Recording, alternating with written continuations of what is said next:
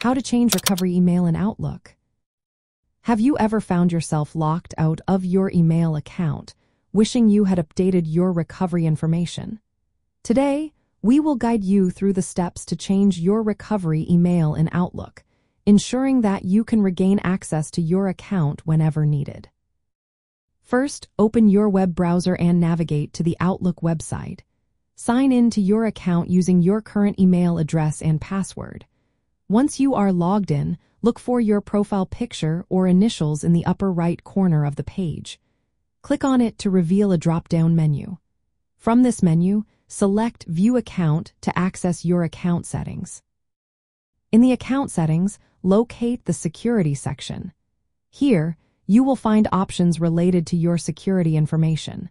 Click on Update Your Security Info to proceed. You may be prompted to verify your identity through a code sent to your current recovery email or phone number. Follow the instructions provided to complete this verification step. After verifying your identity, you will see your current recovery email listed. To change it, click on the option to edit or add a new recovery email address. Enter the new email address you wish to use and ensure that it is accurate. Once you have entered the new email, save your changes. Finally, it is a good practice to check your new recovery email for a confirmation message from Outlook. This step ensures that the new email address is linked to your account successfully.